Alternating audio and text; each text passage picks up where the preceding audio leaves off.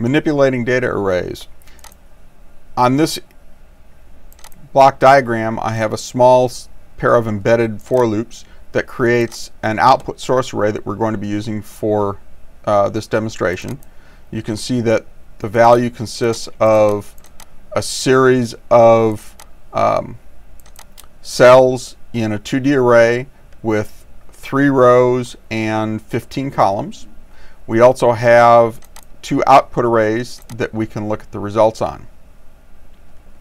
The first thing we want to look at is how do I get a portion of an array to work with.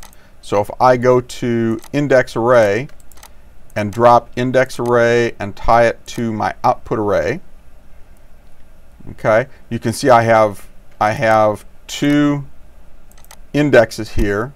One is for rows and one is for columns. We're going to create a constant and look at column number 1. We're going to take the output data and wire it to our 1D array output here. Flip over to this, execute it, and you can see that we have value 1.02, 2.02, 3.02, which represents the first column of the source data. We can likewise use the row index and do the same thing, and you can see that we get the entire row of what would be the first row, the row 1. This is row 0, row 1, row 2, column 0, column 1, column 2, etc. We can also go in and specify both the exact location, in this case 1, 3. Notice that my line broke. We're going to create an indicator so we can go out and see this single element right here. And if we execute this, you see we get element 2.04 right here, which is row 1, column 3. Remember, everything is based off of 0. Another thing we can do is we go back to our index array.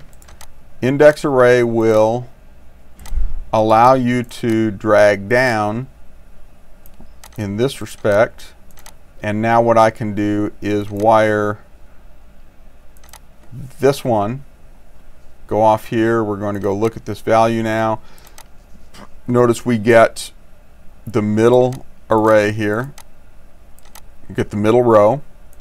If I go back, break this line, and rewire to the first one, I'm now going to get the first row. Notice that there's the first row that I've got now. And if I would like the third row, for instance, I could come down and pull this guy to the third row.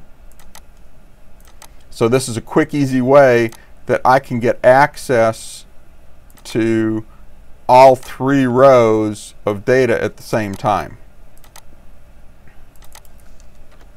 I can also go in and replace elements. So if I go in here and say I want to replace an element, I'm going to replace values at, we're going to create value row 3, sorry, row 2, create constant, let's say column 4, and we're going to put in a constant of 0, and we're going to run this into our manipulated 2D array output right here.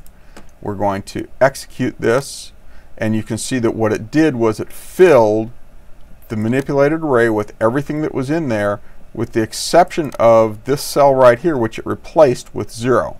So you can see we took 3.05 out, and replaced it with 0 because that's what we told it to do. I could change this value to be anything within that array, for instance 6, and execute, and notice that I get the original array with just that value replaced. That demonstrates how to replace an element in an array. One last thing that we typically have to do with these very commonly is to transpose the array and move from row method to a column method. We're going to execute this, and you see we have a column now, and we'll pull this down and notice that you can see that we've gone from a row-based array to a column-based array. That is basic array manipulations. There are all kinds of functions in here that you can do to get array subsets. You can look at max and mins in the arrays, all kinds of things, and these are things that you can very easily do and should be able to do in arrays. That's it.